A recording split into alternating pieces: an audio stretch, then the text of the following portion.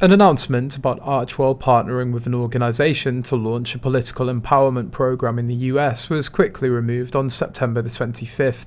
Recently, Meghan's PR company announced that the Archewell Foundation is expanding its advocacy for Afghan refugees through a new partnership with Mina's List. Previously, the couple visited Liberty Village, a transition hub for 11,000 refugees, and donated to 4 charities focused on resetting Afghan families. The wording of this is so vague and twisted, making it sound like Archewell is the one that helped 11,000 refugees and donated to 4 charities. I can donate $5 and I'd be considered partner too. Funny, their monetary donations are never detailed, and they're forever partnering, never initiating anything of their own. Then the announcement of Archewell's contribution of feminine hygiene products to Gianco was made soon after this post about the political project with Mina's List was removed.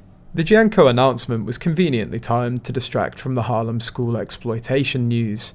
I wonder if Meghan's ramping up a return to a paid-for philanthropy PR award hustle. However, Mina's List denied Meghan's cooperation and contribution, forcing Archewell to delete its fake announcement. The same thing is done with Gianco Foundation. Interesting that the Mina's List website doesn't even mention anything about Archewell. They don't have the chops to be getting involved in anything political or empowering. They can't even empower themselves, they don't have the chops or money to be taken seriously, but they'll keep using their titles to dabble in political causes.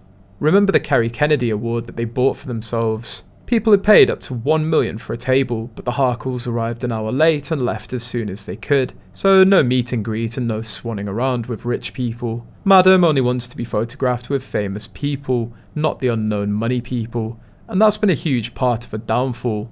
Being rude to the rich is never a good idea. It comes after the British royal family news discloses that fresh off of their Invictus Games PR hijack, Prince Harry and Meghan Markle are being warned that the real world doesn't like failures. Richard Fitzwilliams wrote in express.co.uk that the royal traitors need to remember that the high-stakes players they wish to be associated with don't suffer fools nor failures. Fitzwilliams cautioned the thirsty designer-clad pair that Hollywood couldn't care less about titles. They crave the rich smell of success, something the Markles lack in spades. The Sussexes turned the Invictus Games into their own private red carpet last week, with their photographer Misa Harriman there to turn Meghan's every cheesy grin, blown kiss and hugorama into glossy mementos. All that's well and good for the fame hogs, but do A-listers care about Harry and Meghan's takeover of an event meant to honour well-deserving servicemen and women? Fitzwilliams is spot on writing that the Markles are their own worst enemies, and that Harry's image suffers because of his own behaviour. The Sussexes seem unpredictable, bitter and untrustworthy. The challenge for Harry as he enters his 40th year is to find freedom in a more creative way. In other words, do better, or at least act like you're trying.